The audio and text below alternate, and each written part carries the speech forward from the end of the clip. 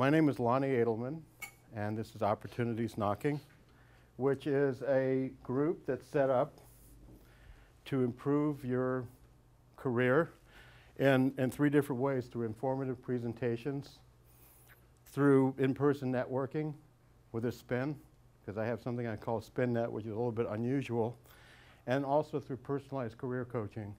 So I do coaching in person, do coaching over the webcam or on the phone. So this is our agenda. We're running a little bit late because it actually rained in Southern California a lot. So this is going to be skewed a little bit. What we're going to talk about today is how to really use LinkedIn and Google for job search. There's a lot of reasons to use LinkedIn. LinkedIn is not the everything. I've actually found, for me, for job search, Google is an amazing tool. The two of them together really complement each other. So we're going to go through mostly LinkedIn and a little bit of Google, because I think most people in this room pretty much know how to use Google. It's been around forever. Then we're going to have a break after the presentation with refreshments, and we'll do our prize drawing. And then we'll do a SpinNet session, which is normally about a 1-hour session that we have following the presentation. And after that, we have an open room for whatever. So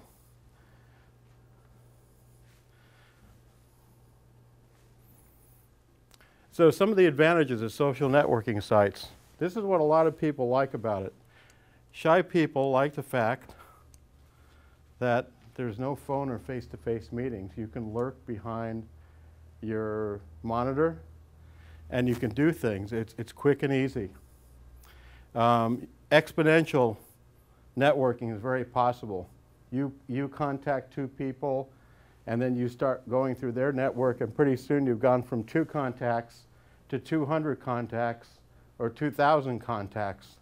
Of course, LinkedIn, I think it stops at 500. It says over 500. I don't think I've ever seen a number higher than that. But people have way more than 500 contacts. LinkedIn helps you to organize your contacts. It's very good at doing that. And it frequently doesn't require an initial introduction.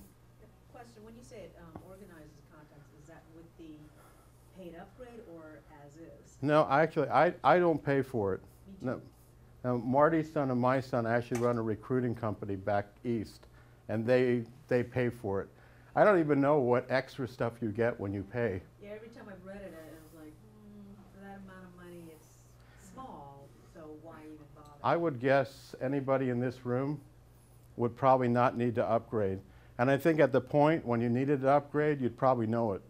You'd know there was something missing you just can't get. You've looked and looked and looked, you can't get it.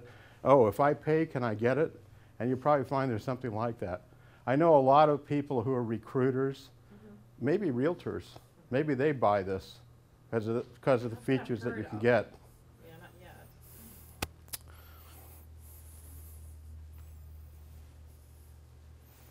not yet. Disadvantages. So we have the advantage of social networking. One of them was no phone or face-to-face meetings. So if you're bashful, you can get in there and do things. They never get to see you. The problem is you have a low probability of getting a job without meeting the hiring manager face-to-face, which is actually what this group is about. This is probably, in my mind, this is the reason for Opportunities Knocking, is to teach you to get in front of a hiring manager and get the job. So sooner or later, you have to do it.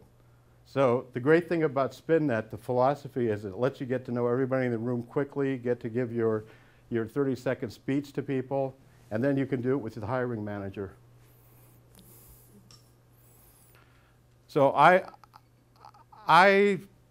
would hazard, or I would risk saying that LinkedIn is probably the most effective professional social networking site. There's a guy named George Kao, K-A-O, who's on LinkedIn, who does all this social media coaching. And he's high on Facebook and Twitter and LinkedIn, and he knows the space for each one of those. I think for most people, I think LinkedIn, for professional reasons, is going to be the best place to be right now. Like I said before, when you combine LinkedIn with Google, you really have a very effective way of doing job search. I would say it's very close to the paid services that you get at LHH or DBM, which actually we had a little brainstorming session at the last event, and I said, what do you guys want to hear about? And I think, Scott, you were the one that said you lost your databases at LHH, and you'd like to see how you could replace it. So I actually started doing some research and found out this really isn't too bad, and it got better in the interim, which is the reason why I had to redo all my screenshots. They changed it on me. I'm sorry, can you tell me what LHH and DBM is? Oh, LHH is Lee Hecht Harrison. It's a big, huge HR organization. They help companies hire, they help companies fire, they help companies handle people that are fired. It's an outplacement. Yeah, So oh, that's, So they have But people, they don't find jobs for you, they teach you how to. yeah, they're so not, they come in, so companies hire them to come in and fire people, or Um, they replace the HR department? they don't have them? they help. I don't know if they actually come in and have the person sitting in front of them and say, you don't have a job anymore. But I think they help companies decide the demographics of these things, because there's all kinds of legal implications. So I think they help with everything associated with HR, both before, pre-employment, post-employment. And I think you can go in as an individual, but it's very, very expensive. So most I was told you Huh? can't. I was told you can't. You I cannot. Asked, I asked them that question. They said, no, you cannot. Special circumstance you can, but I knew somebody did. It was Huge. certain circumstances, but no, they work with companies. Very expensive. Yeah, they are. So I sort of envision what I do, this practice that's growing, as sort of like a mini LHH. I've been through LHH myself because I was laid off at HP.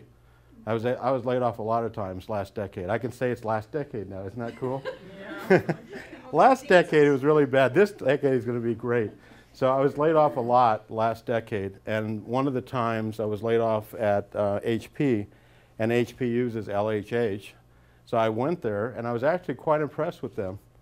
So I went through their whole program, the 2-day seminar that they had, and I learned a lot about it, but mostly it made sense to me. And it's the kind of thing that you learn when you're out doing business, closing deals and talking to people. It's not any different than that. So when you go out and do a deal as a realtor, same thing. That's what LHH teaches people to do when they don't know how to do it. What's your take on Meetup? On what? Meetup, you noticed it. You know, I've been to the site, but I've never done anything with it. I don't know. I've done Facebook a little, Right. and Twitter a little.